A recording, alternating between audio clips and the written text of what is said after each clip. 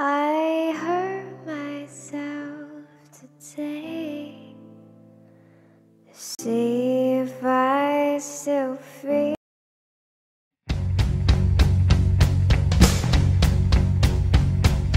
Here's your story, let's begin. The water's fine, come on, dive in. The future's here, it's right before your eyes. You need to be careful. I am picky about it because I got sick a couple times. So what you want to do, if you haven't been to it before, go take a peek in the kitchen. If you can't see how they're prepping the food, move on to the next one. There's plenty of them. Unless maybe it comes highly recommended by somebody you personally know and they've been there more than a few times. If you look in some of these kitchens, and I do this, some of them are absolutely disgusting. I mean, they'll pick their nose and then, put it in the food. You see food laying on the floor. I saw one where there were chickens on a dirty floor, and then they pick them up and it's disgusting. There are no standards.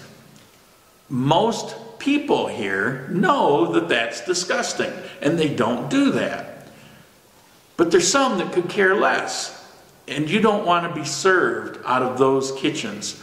So if you don't know it, and if somebody that you trust doesn't know it, you need to look in that kitchen, or you may end up sitting on the toilet for the next 3 days, or even worse. Taste buds.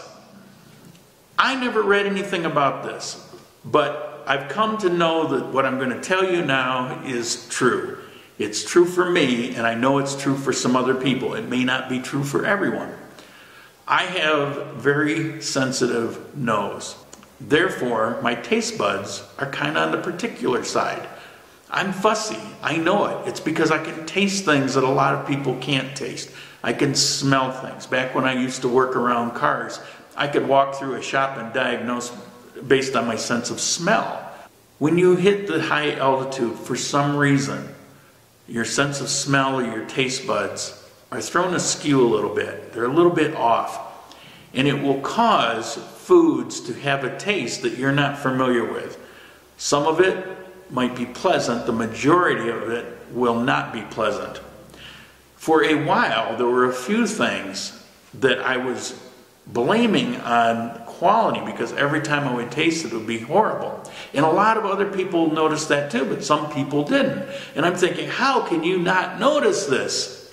Over time, a few of those things became normal, became okay. Not because they lost that taste, it's because I changed, because my taste buds adjusted. My sense of smell adjusted. I don't know how it works. I'm just telling you that's the way it is. Now, it could be atrocious, like milk products here have this horrible taste, and beef has a horrible taste, and nothing's going to change that unless you have no taste buds and you don't notice it. So just be aware that your taste buds might be a little off.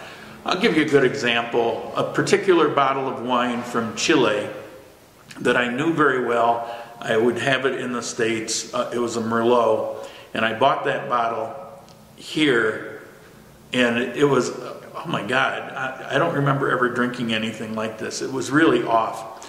I tried it again a year later, and it was back to normal. It was delicious. Was it that particular bottle? No, I don't believe that, because there's been several things like that. Join a language group. Oh my God, they are so effective. It is, if you want to meet people, it's a great way to meet people. There'll be gringos there, there'll be local people there, and they want to talk. Obviously, they're there to communicate. Like many of us, we've done the classes, we've done the online, we've done various programs, and it's like trying to pour water through a brick. It's just not working for you. Adriana, my language partner, she has 2 years of English under her belt, not counting what she learned in grade school, and she could barely speak a word of English. Because we've spent so much time together now, she can actually string enough words together to be understood. It's a world of difference doing it that way. It's very effective. Now, if you join one of these groups, like the Talk and Learn group, Facebook, Talk and Learn, you'll find it. It's free, but I highly recommend that you donate, because they need the money. I don't know why they don't charge something or ask for something. They're not doing it for money, but they need the money for supplies, things that they put out of pocket. So if you join one of these, give them a $5 bill once in a while. This keeps coming up over and over and over again.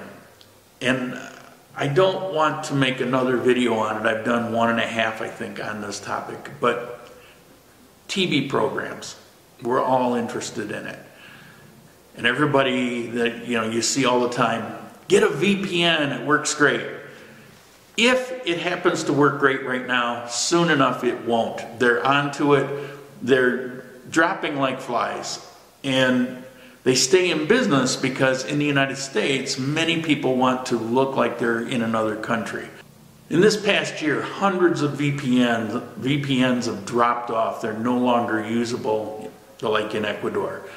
And the algorithm that Netflix and Amazon Prime, Hulu, that they're using has been refined to the point that they can be onto these in no time. So if you have a VPN, don't count on it because, oh, it works great. It's worked for me since I got here 3 years ago. But any day it will be gone. And so what do you do then? Go look for another one? And I did that. I went through 3 VPNs before I gave up on them. So VPN is not the answer. There's hybrids, VPN based on DNS, and some people think, well, that makes it invisible. No, they just hadn't chased those yet, but they're not invisible, and those will be next on the chopping block. And so, while it works today, it's not a long-term solution. Next year, it's pretty unlikely that that's going to work for you. So what do?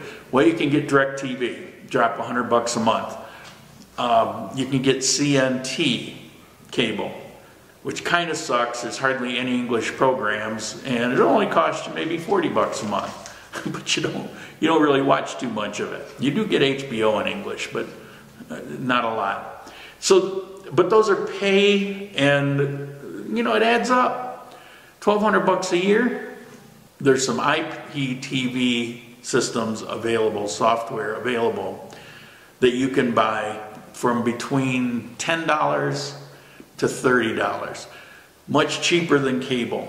SETV, SETV.com is one.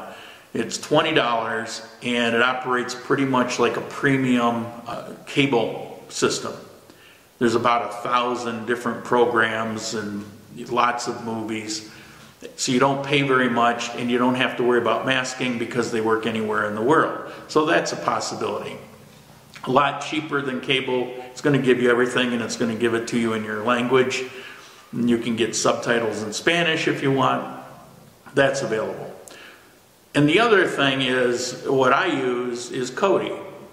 Kodi is the shell program, the operating program for various information programs that load into it that give you everything there is in existence. I mean, just the other day I watched Wonder Woman on Kodi, and it was in the theater the week before. It was actually available when it came out in the theater, but I just didn't get around to watching it. It's totally free of charge.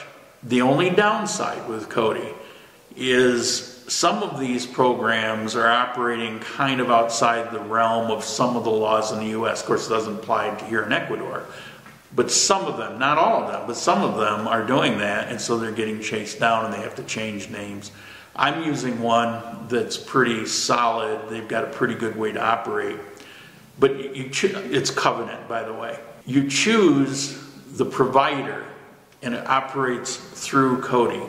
The worst thing that you run into, the worst thing I run into, is every few months I need to do an upgrade on Kodi, new versions, and they get better and better. Now the streaming is just like Netflix. It's just smooth, and I don't get any buffering at all. Once in a while, the provider may drop off, but there'll be replacements, or maybe that provider just did a complete new rebuild and you just have to reload it.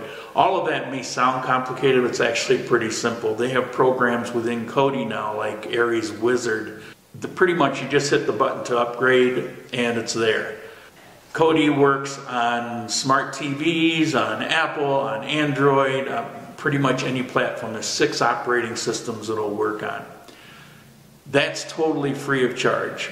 And so that's what I use. It works really well. I don't have to worry about any kind of masking. In Ecuador here, I'm not breaking and violating any kind of laws. It works great.